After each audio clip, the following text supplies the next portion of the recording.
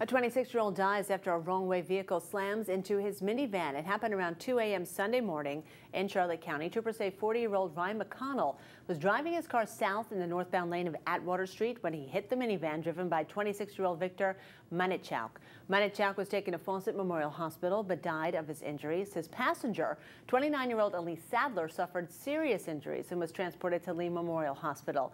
McConnell also had serious injuries and was taken to Lee Memorial as well.